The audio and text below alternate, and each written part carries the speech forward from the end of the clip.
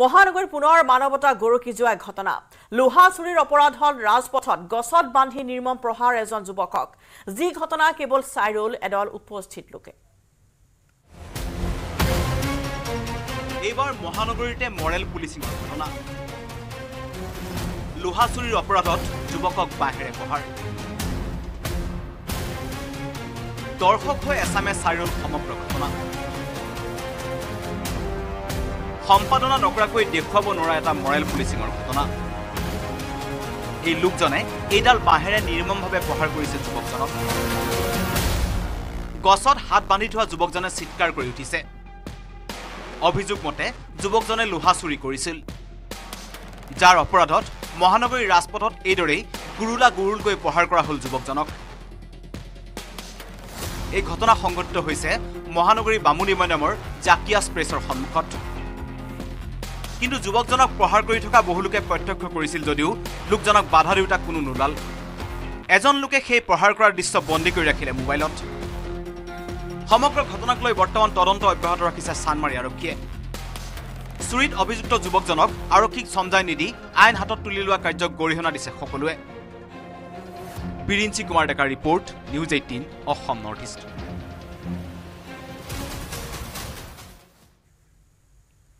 মহানগৰীত চলে একাংশ উবৰ চালকৰ ৰাজত্ব অতিৰিক্ত ভাড়া বিচাৰি যুৱতী সাংবাদিকক অভব্য আচৰণ এজন উদণ্ড উবৰ চালকৰ কাজিয়াৰ মাজতে যুৱতীগৰাকীৰ মোবাইল ভাঙি দি আৰু ভাবুকি দিয়ে উবৰ চালকজনে এই ঘটনাৰ পাছত ন্যায় বিচাৰি দিছপুৰ আৰক্ষীৰ কাষ চাপিছে ভুক্তভোগী যুৱতীগৰাকী নহয় আপুনি আপোনালোকৰ নিয়মটো কোনে বনাইছে ভাঙক আপুনি আহকচোন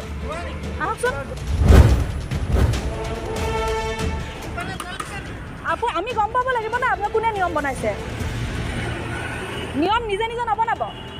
আমিও কষ্ট কৰি পইচা উপাৰ্জন কৰোঁ বুজি পাইছে নহয় আপুনি কিয় নিয়ম বনাব 38 টকাৰ ঠাইত 50 টকা দিব লাগিব উবেৰ অলা ৰেপিডৰ নামত দিন ডকাইতি মুখত অশ্লীল মাত অভব্য আচৰণ একাংশ যুৱকৰ মহানগৰীত একাংশ যাত্ৰী উবেৰ অলা ৰেপিড চালকৰ অভব্য আচৰণৰ সন্মুখীন হোৱাটো নিত্য নৈমিত্তিক ঘটনাত পৰিণত হৈছে এজন উবেৰ চালকৰ দাদাগিৰি সংবাদকৰ্মীৰ ওপৰত মোবাইল ভঙাৰো ভাবুকি দিলে এগৰাকী যুৱতী সাংবাদিকক নহয় আপুনি আপোনালোকৰ নিয়মটো কোনে বনাইছে ভাঙক আপুনি আহকচোন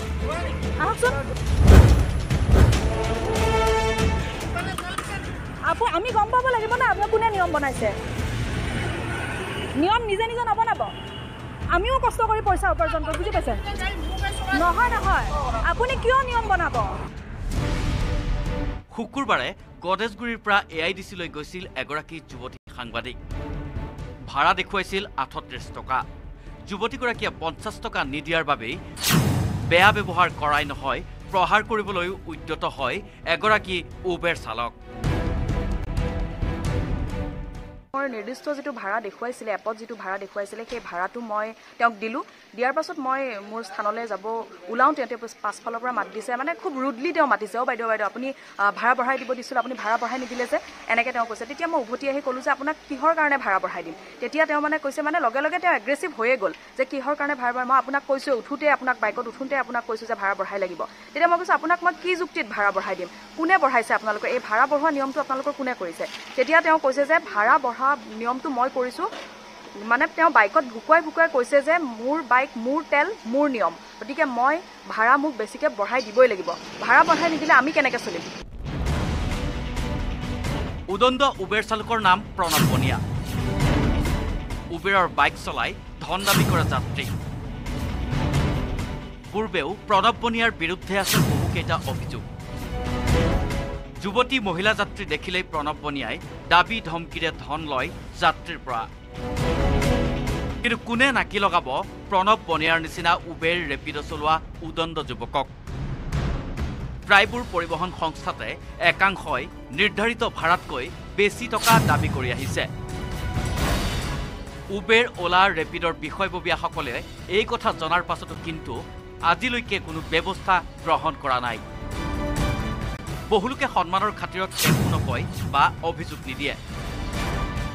তাৰে যেন সুযোগ লৈ একাংশ ডকাইত ৰূপী ওলা উবেৰ আৰু ৰেপিডৰ চালকে ধন দাবী কৰি আহিছে প্ৰতিদিনে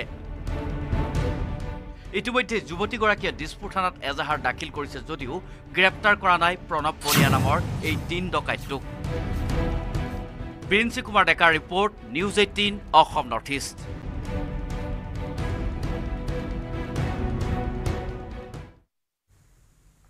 মহানগৰী স্মাৰ্ট আৰক্ষীক ভয় নকৰে চোৰ ডকাইতে ৰাস্তাই ঘাটে পুলিচৰ পেট্ৰলিং বাহন ঘূৰি ফুৰে যদিও ডকাইতৰ দলে বিনা দ্বিধাই প্ৰৱেশ কৰিলে নুনমাটিৰ আনন্দনগৰৰ এগৰাকী মহিলাৰ ঘৰত মাতৃ পুত্ৰৰ ডিঙিত চুকা অস্ত্ৰ লগাই চিঞৰ বাখৰ নকৰিবলৈ ভাবুকি ডকাইতে চলালে লুটপাট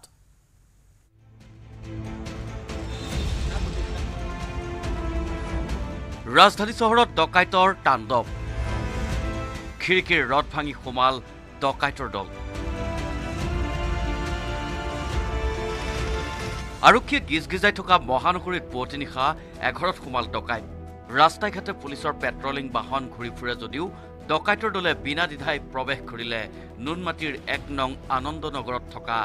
ইভা আইন কুল্লু নামৰ মহিলাগৰাকীৰ ঘৰত সময় তেতিয়া 2:30 হৈছে ছজনীয়া ডকাইতৰ দলে খিৰিকীৰ ৰদ ভাঙি প্ৰৱেশ কৰিছিল মহিলাগৰাকীৰ ঘৰত তাৰ পাছতেই আৰম্ভ কৰিলে লুটপাট মহিলাগৰাকী আৰু পুত্ৰক শুই থকা অৱস্থাতে হাত ভৰি বান্ধি মুখত খোপা দি ডকাইতে লুটি নিলে নগদ 60,000 টকা আৰু 4 লাখ টকাৰ সোণৰ অলংকাৰ পাকঘৰৰ খিৰিকীৰ ৰদ ভাঙি প্ৰৱেশ কৰিছিল ছজনীয়া ডকাইতৰ দলটোৱে ডকাইতৰ দলে মাতৃপুত্ৰক ডিঙিত চুকা অস্ত্ৰ লগাই চিঞৰ বাখৰ নকৰিবলৈ ভাবুকি দিয়ে ডকাইত ছয়জন আছিলে কি নিলে cash, jewelries, এইবোৰে আচৰিত কথা যে ডকাইতৰ হাতত তথ্য আছিল বিধৱা মহিলাগৰাকীৰ লগত ধন থকাৰ কথা কিয়নো কিছুদিন পূৰ্বে ইভা আইন কুল্লু নামৰ এই মহিলাগৰাকীয়ে মাটি বিক্ৰী কৰি লাভ কৰিছিল 80 লাখ টকা কিন্তু ডকাইতৰ ভাগ্য বেয়া আছিল যে টকাখিনি বেংকত থোৱাৰ বাবে উদ্দেশ্য সফল নহল ডকাইতে এৰি থৈ যোৱা এজোৰ চেণ্ডেল এটুকুৰা লোৰ অস্ত্ৰৰ পৰা এতিয়া নুনমাটি আৰক্ষীয়ে আৰম্ভ কৰিছে তদন্ত ইফালে নুনমাটি আৰক্ষীয়ে তদন্ত চলাই আব্দুল আলী আৰু খবিৰ আলী নামৰ দুজন ডকাইতক আটক কৰিছে এই সম্পৰ্কত অৱশ্যে এতিয়াও নিশ্চিত নহয় এই দুজন লোকে ডকাইতিত জড়িত আছিল নে নাই এই সম্পৰ্কত আৰক্ষীয়ে তদন্ত চলাই আছে হয়তো পোহৰলৈ আহিব পৰৱৰ্তী সময়ত নুনমাটিৰ পৰা অজয় বৰ্মনৰ report news 18 Assam north east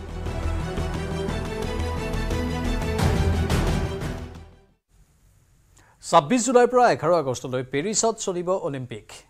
এইবাৰৰ অলিম্পিকত অসমৰ পৰা একমাত্ৰ খেলুৱৈ হিচাপে অংশ ল'ব লাভলিনা বৰগোহাঁই মহিলাৰ 75 কেজি শাখাত অংশ ল'ব লাভলিনাই পেৰিছ অলিম্পিক গেমছলৈ মাজত মাথো 5 দিন 26 জুলাইৰ পৰা পেৰিছত বিশ্ব ক্ৰীড়াৰ সৰ্বশ্ৰেষ্ঠ মহাযুদ্ধ এইবাৰৰ ক্ৰীড়াৰ বিশ্বযুদ্ধত অসমৰ একমাত্ৰ খেলুৱৈ হিচাপে অংশ ল'ব লাভলিনা বৰগোহাঁয়ে টকিঅ' অলিম্পিকৰ ব্ৰঞ্জৰ পদক বিজয়ী লাভলিনাই এইবাৰ দেখিছে স্বৰ্ণজয়ৰ স্বপ্ন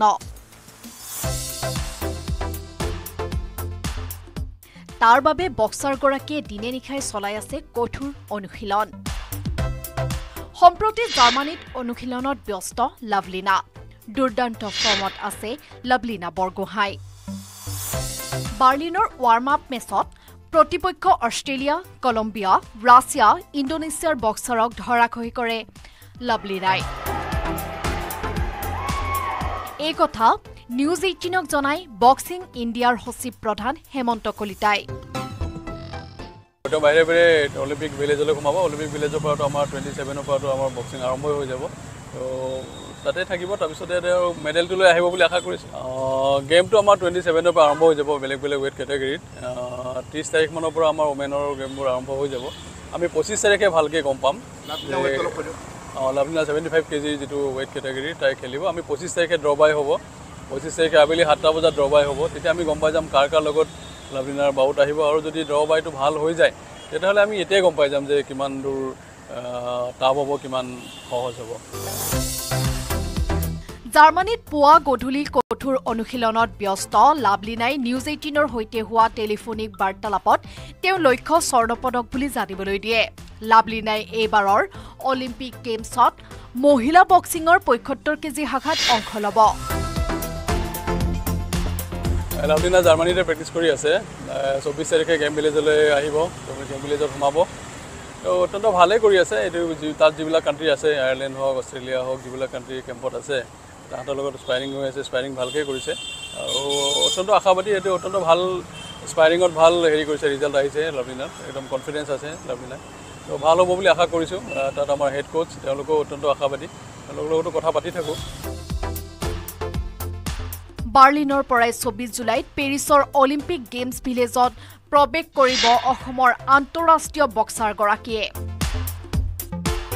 অসমৰ মহিলা বক্সিং প্ৰশিক্ষক প্ৰণামিকা বৰাও আছে অলিম্পিকগামী ভাৰতীয় দলৰ প্ৰশিক্ষণৰ দায়িত্বত বিপুল Barman report news 18 Assam north east পিঞ্জৰা নহয় আঠুৱাৰে হেনো বাঘ ধৰিব অসমৰ বন বিভাগে এই আজব ঘটনা বিগত 18 দিনে বাঘৰ আতংকত এতিয়া শংকিত হৈ থকা ঢিঙৰ বাহন ভৰ্তি কৰি লৈ অহা শ আঠুৱাৰে বন বিভাগে কেনেকৈ ধৰিব প্ৰকাণ্ড ঢেকিয়াপতীয়াক তাকে লৈ এতিয়া গুণাগথা চলিছে ঢিঙত এটা প্ৰকাণ্ড ঢেকিয়াপতীয়া বাঘ আৰু আঠুৱা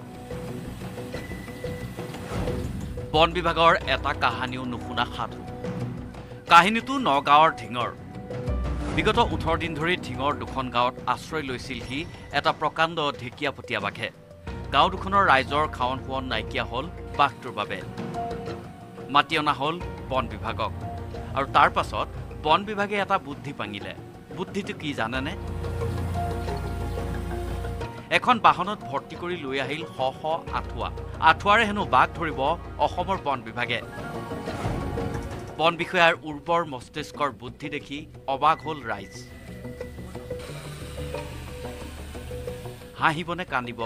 যিয়েই কৰক বাঘৰ মুখৰ পৰা বাচি থকাৰ বাবে ৰাইজ মনে মনে থাকিল ইফালে আঠুৱা আনি কামে কাজে লাগিল বন বিভাগ এইবাৰো ৰাইজ অবাক হোৱাৰে পাল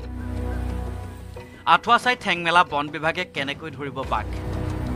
মুৰ্গী এটাকে ৰখাব নোৱাৰা আঠুৱাই বন বিভাগৰ উৰ্বৰ মস্তিষ্কৰ বিষয়াৰ বুদ্ধিয়ে কামত দিবনে কাৰো মুখত মাত নাই মাত্ৰ বাঘৰ পৰা পৰিত্ৰাণ লাগে ৰাইজক কাৰণ বিগত 5 দিন ধৰি ড্ৰোনেৰে নিৰীক্ষণ কৰাৰ অন্তত বাঘটো দেখা পোৱা গৈছিল ঢিঙৰ 8 গাঁৱৰ কাঠনি বাঘটো ট্ৰেংকুলাইজ কৰাৰ প্ৰচেষ্টা বন বিভাগৰ কিন্তু আঠুৱাৰে কি কৰিব বন বিভাগে ইতিমধ্যে 10টা সেন্সৰ কেমেৰা সংস্থাপন কৰিছে বাঘটো লুকাই থকা কাঠনি বাৰীখনৰ বিভিন্ন স্থানত দিনতে গৃহবন্দী হৈছে ৰাইজ বন্ধ কৰি দিছে দুখন গাঁৱৰ বাটপথ তাৰ পাছত বন বিভাগে আঠুৱা লৈ ধেমালি কৰিছে বাঘৰ সৈতে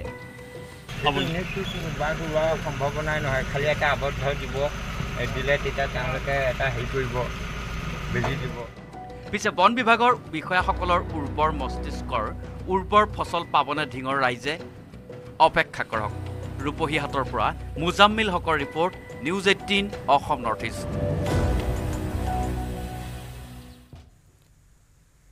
বাঢ়নিপানীত উটি অহা এটা হাতী পোৱালিক লৈ চন্দ্ৰপুৰৰ পাথৰকুৱেৰীৰ বন বিভাগৰ বুন্দাপৰ খেৰণিত আবদ্ধ হৈ থকা হাতী পোৱালিটো উদ্ধাৰৰ ক্ষেত্ৰত অসহায় বন বিভাগ পাৰৰ পৰা 200 মিটাৰ নিলগত আবদ্ধ পোৱালিটোক উদ্ধাৰৰ সলনি নিৰীক্ষণহে কৰি আছে বিভাগে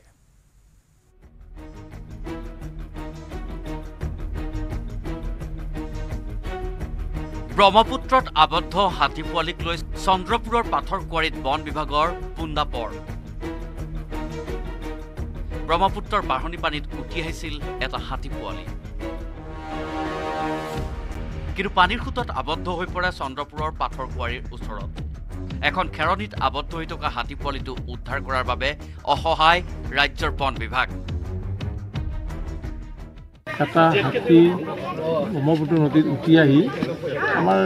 চৰ অঞ্চলতে খেতি কৰা মানুহখিনিৰ মাজত তাৰমানে উপদ্ৰৱৰ কিছু সৃষ্টি কৰিলে সেই সৃষ্টি কৰাৰ ফলত হাতীটো আহি আমাৰ গাঁৱৰ ওচৰৰ মানে ব্ৰহ্মপুত্ৰৰ যিটো এটা উপনদী আৰু উপনদীৰ ওচৰতে বৰ্তমান হাতীটো আছে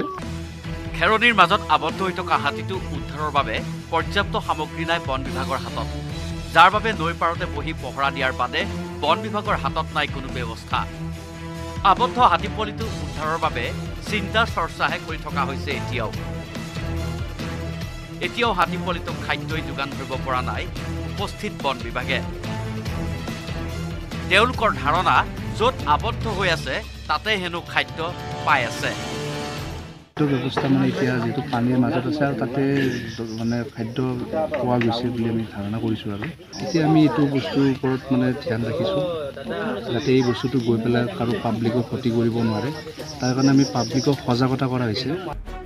পাৰৰ পৰা মাত্ৰ 200 মিটাৰ নিলগত আবদ্ধ হৈ থকাৰ পাছতো হাতীপোৱালিটো উদ্ধাৰৰ সলনি নিৰীক্ষণহে কৰি আছে বন বিভাগৰ লোকে। এনেকৈ পানীত আবদ্ধ হৈ থাকিলে হাতীপোৱালিটোৰ মৃত্যুৰ আশংকা কৰিছে স্থানীয় ৰাইজে। কিন্তু বন বিভাগ যে নিৰুপায়, ঢাল নাই তৰোৱাল নাই বন বিভাগৰ হাতত হাতীটো উদ্ধাৰৰ বাবে। নুনমাটিৰ পৰা অজয় বৰ্মনৰ report, news 18 Assam north east.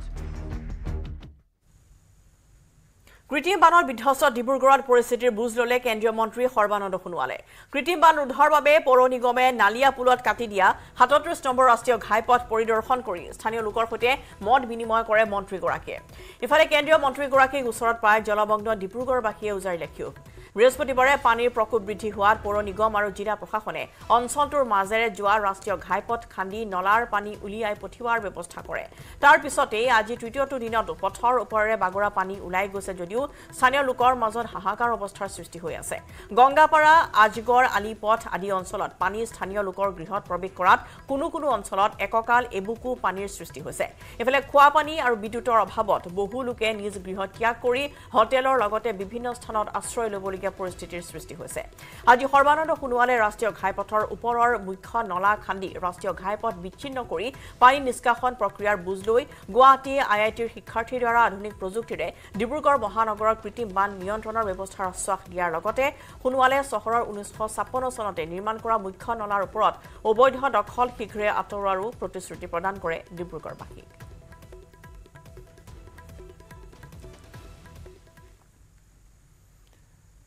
ইয়াৰ লগে লগে সময় হৈছে এতিয়া বাতৰিৰ পৰা বিদায় লোৱাৰ। নমস্কাৰ।